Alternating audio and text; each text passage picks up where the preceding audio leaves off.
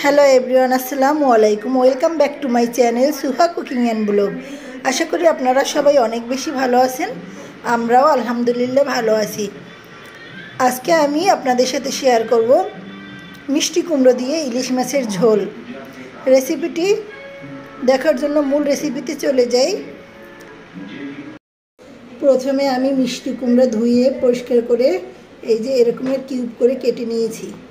আর এই মিষ্টি কুমড়ো দিয়ে আজকে একটি মজার রেসিপি বানাবো, আশা করি আপনাদের কাছে ভালো লাগবে। মিষ্টি কুমড়োটা আমি এই যে ইলিশ মাছগুলো দিয়ে রান্না করব। তো এখন আমি ইলিশ মাছগুলোকে লবণ হলুদ মাখিয়ে নিচ্ছি। দিয়ে দিচ্ছি হাফ চামচ মরিচের গুঁড়া, দিয়ে দিচ্ছি হাফ চামচ হলুদের গুঁড়া, দিয়ে দিচ্ছি হাফ চামচ লবণ। এবার ভালোভাবে মাখিয়ে নেব। ইলিশ মাছগুলোকে আমি লবণ হলুদ মরিচ দিয়ে মাখিয়ে নিয়েছি। এবার আমি ভেজে নেব। প্রথমে আমি ফ্রাই প্যান দিয়ে দিয়েছি চুলায়। এবার জাল জ্বালিয়ে দিচ্ছি। দিয়ে দিচ্ছি পরিমাণ মতো তেল মাছগুলো ভাজার জন্য। তেল গরম হয়ে গেছে। এবার এই গরম তেলে আমি মাছগুলো দিয়ে দিচ্ছি।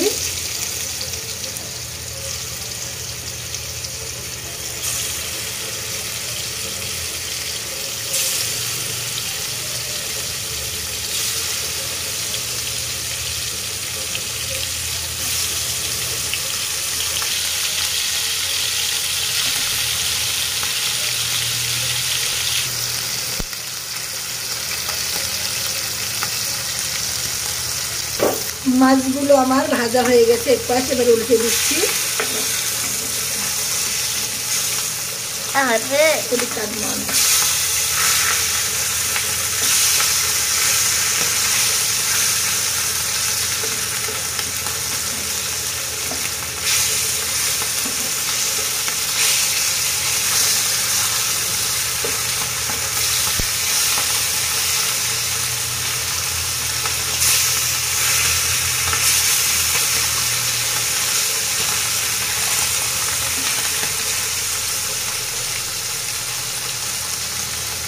মাছগুলো ভাজা হয়ে গেছে, এখন আমি তুলে নিচ্ছি।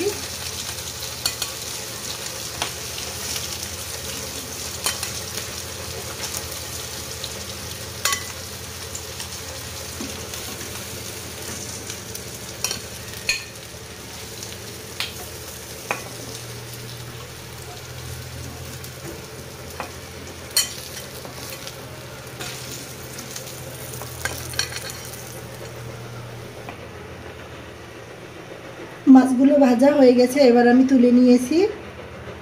আর মাছ ভাজার যে গরম তেলটা আছে সেই তেলেই আমি মিষ্টি কুমড়োটা রান্না করব। চুলায় একটি হাঁড়ি দিয়ে দিয়েছি। এই যে জাল জ্বালিয়ে দিচ্ছি। এবার এই যে আমি এখানে যে মাছ ভেজেছিলাম সেই মাছ ভাজা তেলটাই দিয়ে দিচ্ছি।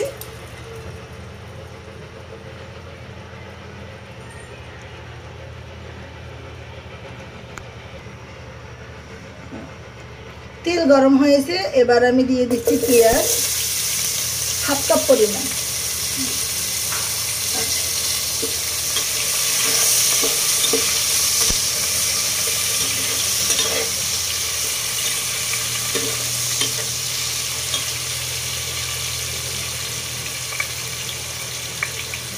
পেঁয়াজটা একটু নরম করে ভেজে নেব। 2-3 মিনিট ভাজলে পেঁয়াজটা একটু নরম হয়ে আসবে, তখন আমি বাকি মশলাগুলো দিয়ে দেব।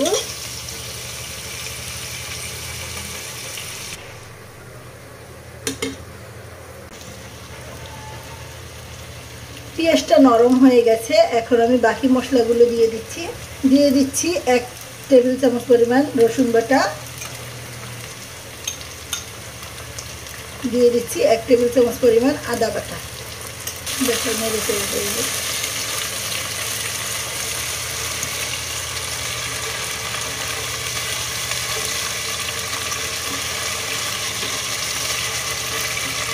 মশলাটা একটু ভেজে নিচ্ছি।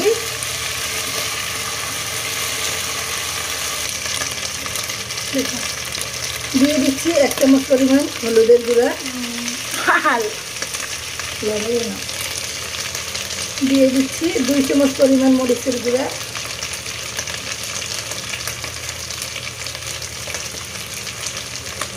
দিয়ে দিচ্ছি পরিমাণ মতো লবণ। এবার এই যে 1/2 কাপ পানি দিয়ে মশলাটা একটু কষিয়ে নিচ্ছি।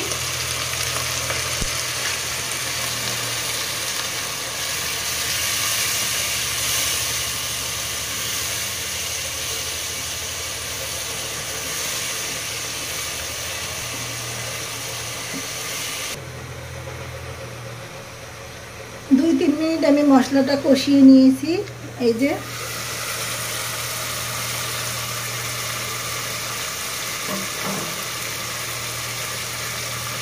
মশলাটা একটু নেড়ে চেড়ে দিচ্ছি।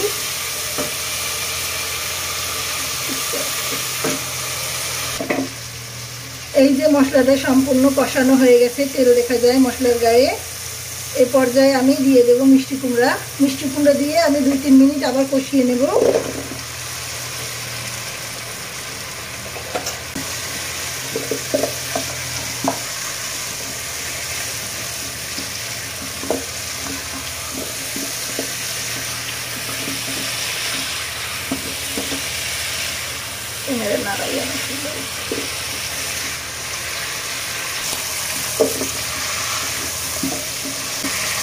ঢাকনা দিয়ে 3-4 মিনিট আমি মিষ্টি কুমড়াটা কষিয়ে নেব। মিষ্টি কুমড়াটা যখন কষানো হয়ে যাবে তখন আমি ঝোলের পানি দেব। মিষ্টি কুমড়াটা কষানো হয়ে গেছে, এখন আমি ঝোলের পানি দেবো নেড়ে চেড়ে।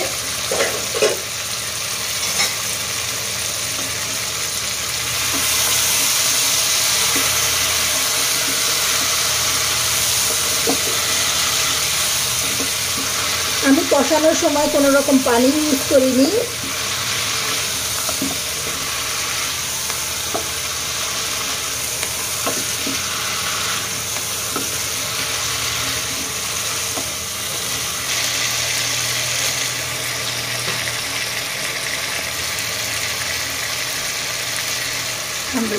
এই যে একেবারে তেল বেশি এসেছে মিষ্টি কুমড়োর মধ্যে। এখন হচ্ছে আমি ঝোলের পানি দিয়ে দেব।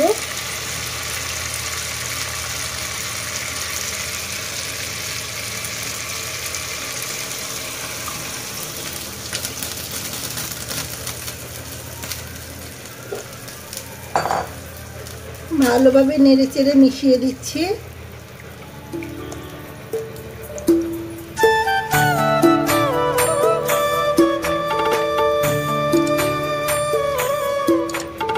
এবার ঢাকনা দিয়ে আমি জাল করব 7-8 মিনিট। 7 মিনিট জাল করা হয়ে গেছে। এবার ঢাকনা তুলে দিয়েছি। আর এখন আমি মাছগুলো দিয়ে দেব। আগে থেকে যে মাছ ভেজে রেখেছিলাম সেই মাছগুলো মিষ্টি কুমড়ার মধ্যে দিয়ে নেড়ে চেড়ে দেব। এক এক করে সবগুলো মাছ আমি মিষ্টি কুমড়ার মধ্যে দিয়ে দিচ্ছি।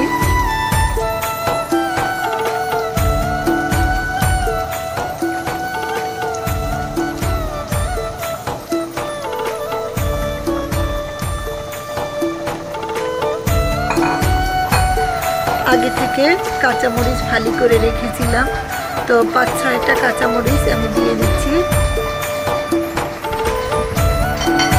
এখন দিয়ে দেব কুচি করে রাখা ধনিয়া পাতা, মাছের উপর দিয়ে ছড়িয়ে দিচ্ছি। এখন আমি 5 মিনিট পরে আবার ফিরে আসছি।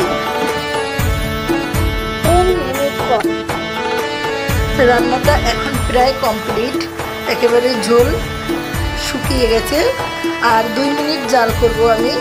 তবে আর 2 মিনিট জাল করার আগে আমি আর অল্প একটু ধনিয়া পাতা দিয়ে ঢাকনাটা দিয়ে দেবো। জাস্ট 2 মিনিট জাল করে আমি রান্নাটা শেষ করব। আর মিষ্টি কুমড়া আর ইলিশ মাছের ঝোলটা আমি তুলে নেব।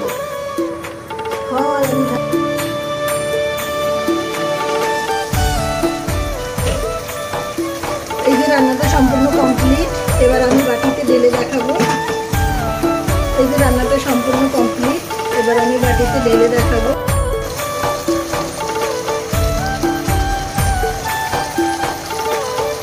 রান্নাটা একেবারে কমপ্লিট, এবার পরিবেশন করে দেখাবো। এই যে কতটা মজাদার হয়েছে, রান্নাটা দেখলেই বোঝা যায়। তো আপনারা চাইলে বাসায় এরকমের রান্নাটা ট্রাই করে দেখতে পারেন, সত্যি খেতে খুবই মজার হয়েছে। আজকের ভিডিওটি যদি ভালো লাগে, যে সকল ফ্রেন্ড আমার চ্যানেলে নতুন এসেছেন প্লিজ আমার চ্যানেলটি সাবস্ক্রাইব করে দিবেন। আর যারা অলরেডি আমার চ্যানেলটি সাবস্ক্রাইব করে দিয়েছেন তাদেরকে জানাই অসংখ্য অসংখ্য ধন্যবাদ। সবাই অনেক অনেক ভালো থাকবেন, সুস্থ থাকবেন। আপনাদের জন্য আমরা দোয়া করি, আমাদের জন্য আপনারা দোয়া করেন। সবাই ভালো থাকবেন, সুস্থ থাকবেন। আসসালামু আলাইকুম। আবার দেখা হবে নতুন কোনো রেসিপির সঙ্গে। আপনারা সবাই অনেক বেশি ভালো আছেন। আল্লাহ হাফেজ। আসসালামু আলাইকুম। আজকে আমি আপনাদের সাথে শেয়ার করব মিষ্টি কুমড়ো দিয়ে ইলিশ মাছের ঝোল। রেসিপিটি দেখার জন্য